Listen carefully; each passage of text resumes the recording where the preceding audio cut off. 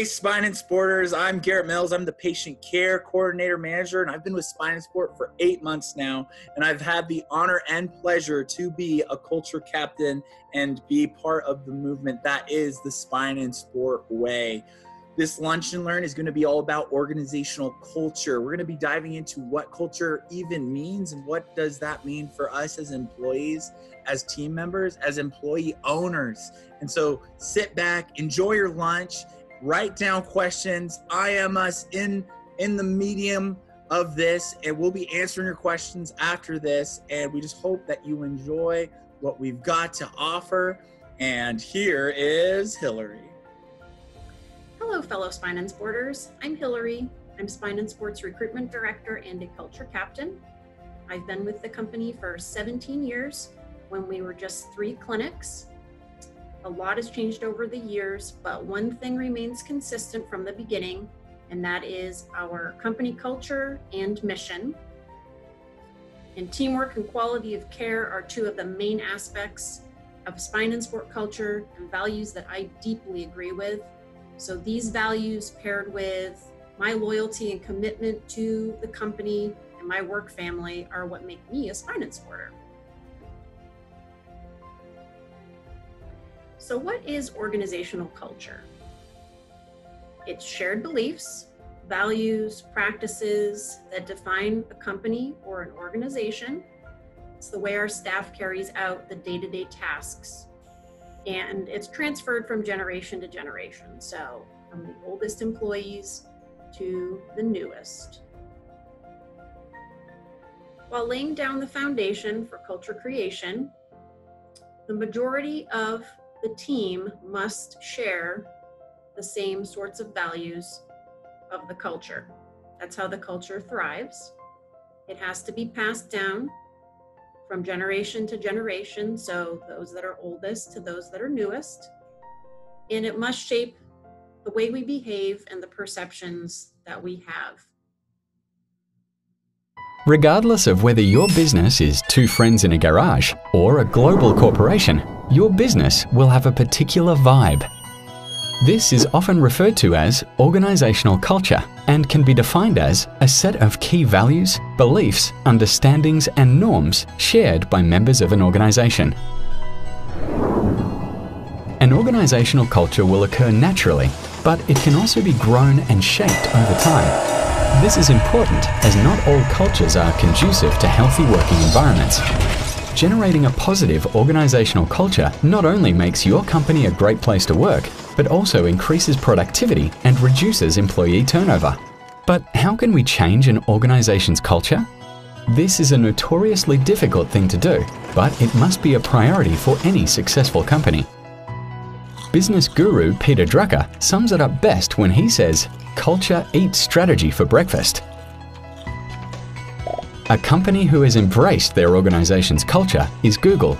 By designing unorthodox work environments, encouraging employees to spend 20% of their time on personal projects, and openly embracing failure, Google fosters innovation and instills it into their culture.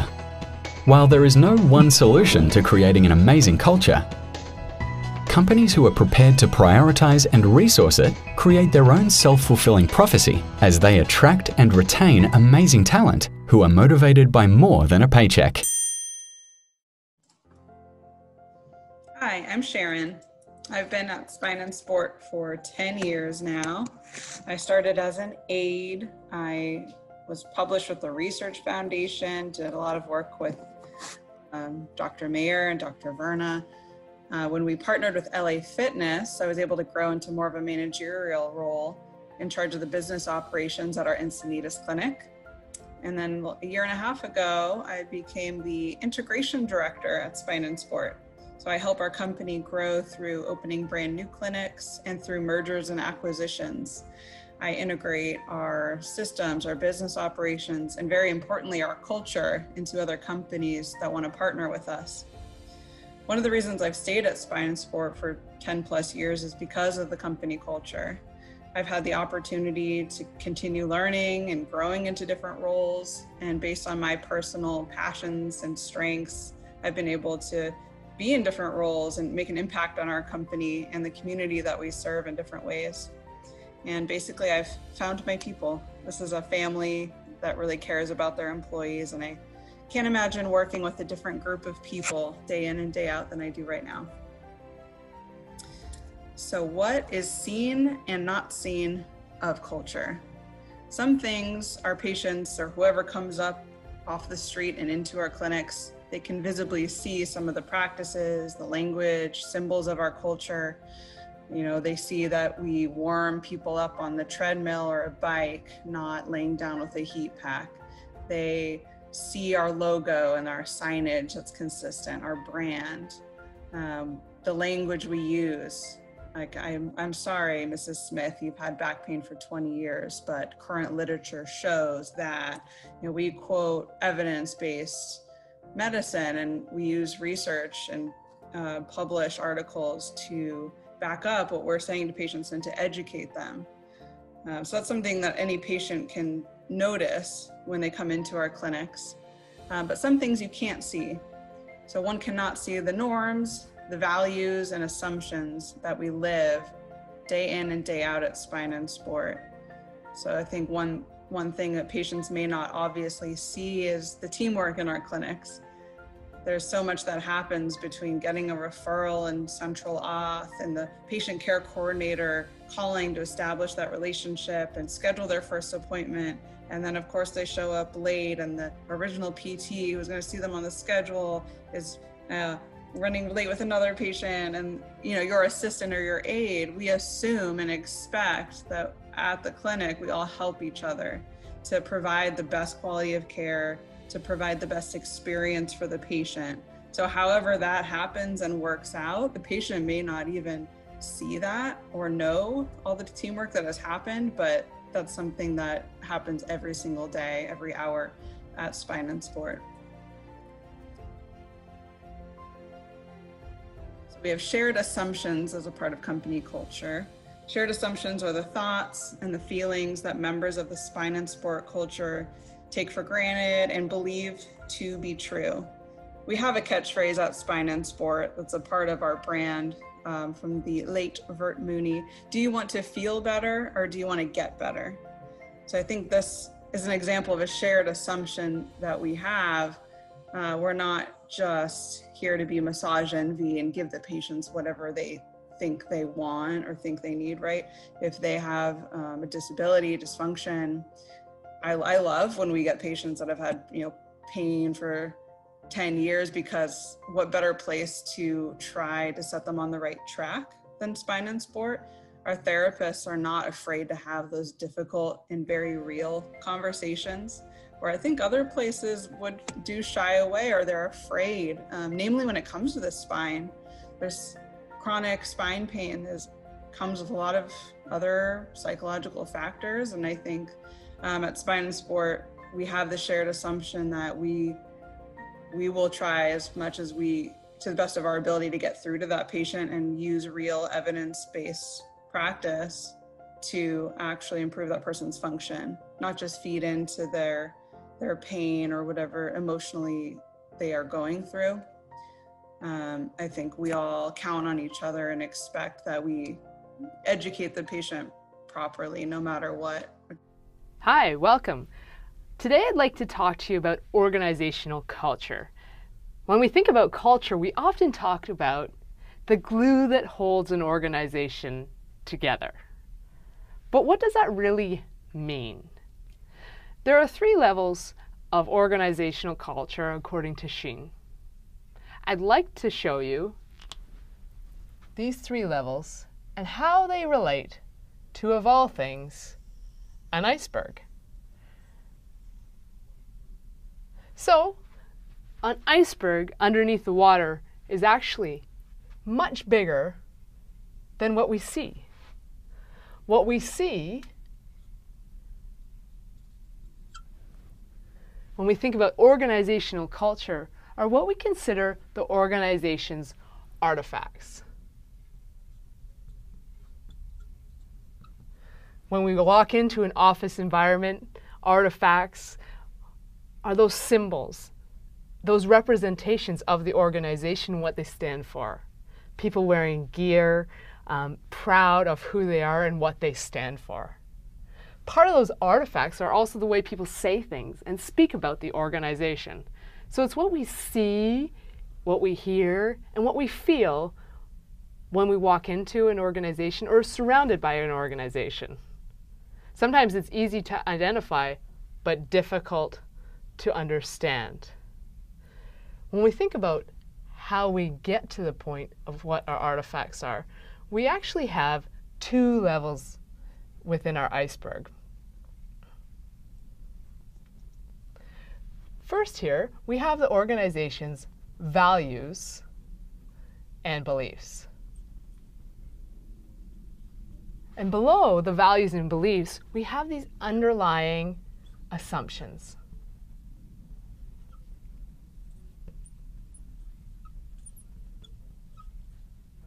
Now, values and beliefs can be as simple as the organization's mission statement, value statement as to who they are, and beliefs around the organization as to why they do what they do. When you look at the underlying assumption, it's harder to put a finger on what those are and where they come from. It's those perceptions and ways that an organization does things that we actually don't even maybe sometimes know why. Sometimes the organizational culture is that they just work on Saturdays because we just do, or because they just do. And no one's really stopped to think about why. Does it make sense? Does it tie to our values, beliefs, and who we are as an organization? So we have what we see, we have what we can't see. And when we consider these values and beliefs, sometimes it can be a bit of an organizational tension, because the values and beliefs that are on paper could be very different than the culture once you're within an organization. So when we look at organizational culture, there's often a much bigger underlying background as to how the organization got to where we are. So there we are, 3 levels of organizational culture: our artifacts, our values and beliefs, and our underlying assumptions.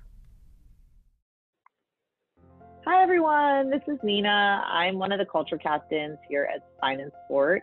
I've been with the company for 5 years. When I started, I was a marketing rep out in the field full time. We had 8 clinics at the time.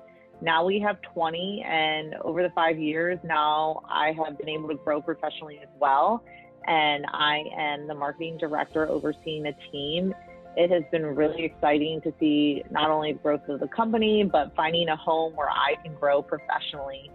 Something that really resonated with me from day one, working with upper management here at Spine and Sport, has been their willingness to change and adapt and grow. Part of that growth is making mistakes, and they are also really understanding of that is a part of the process, especially with young leadership. And they are very into coaching and kind of helping you through the different moments as you learn as a leader. And that has been something that's been really helpful for me professionally and personally, and really made me feel like this is the place to be. I get to talk to you guys today about 2 things: values and norms and symbols, both important in how we kind of define our culture, understand what culture is, and understand how we can kind of evolve our culture moving forward. Values are the basic beliefs people hold that specify general preferences and behaviors and define what is right and wrong. Spine and Sporter values are reflected in our morals, customs, and established practices. Norms are the rules that govern behaviors of our employees. Symbols are any visible object, act, or event that conveys meaning to others. Examples of that are how you dress, especially professionally in the clinic, the layout, how we choose to lay out our clinic, very open concept design. That's definitely on purpose, and it's to allow the patients to see each other and inspire each other to get better. Our slogans that we use, even Spine and Sporter, you guys may have heard that term be thrown around a bit. That definitely helps to unite and bond people together, forming a common culture. and ceremonies. Now, when you think of ceremonies as spine and sports, you may think, what does that really mean?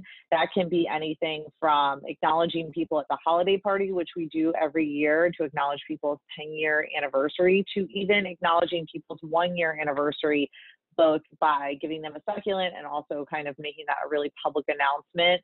Those are just different small examples of ceremonies that we do here at Spine and Sport.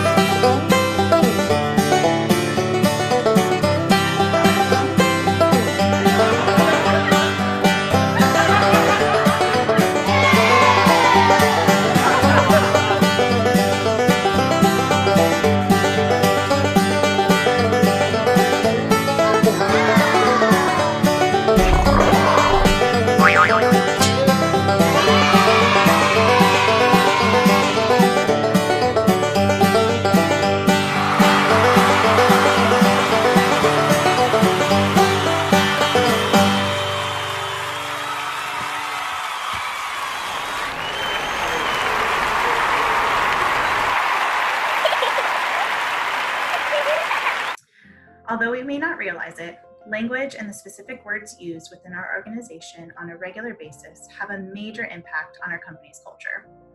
The language we use acts as a moral compass for ourselves and our colleagues, influencing how we think, act, and feel in different situations. It also impacts the way we behave at work and the types of processes and company rituals we create. For example, you may have heard of the company Zappos. It's an online shoe and clothing retailer. They're known for their extreme lengths their customer reps have gone to make their customers happy. Their number one core value is deliver wow through service, and their mission is delivering happiness to customers, employees, and vendors. Since they have included this in their mission statement and core values, as a result, 75% of their business comes from repeat customers. This strong customer-focused language is backed by the types of processes and rituals they have created. We all spend most of our lives at work, and it can and should be a place where we can go to develop, perform, and improve. Humans are social creatures, and being able to communicate makes us comfortable.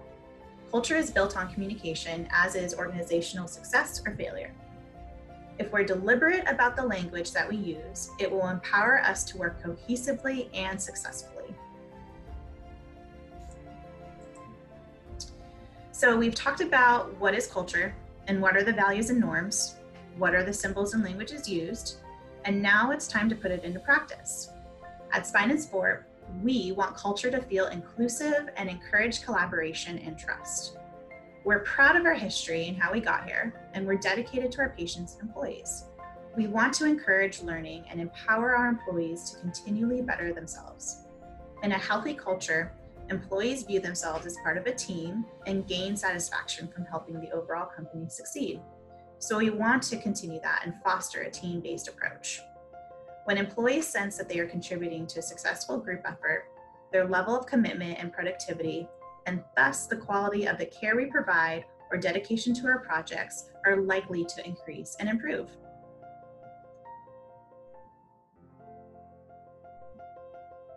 Then we're going to go into socialization, which is basically the onboarding process of how we bring new people into our culture, into the family that is Spine and Sport.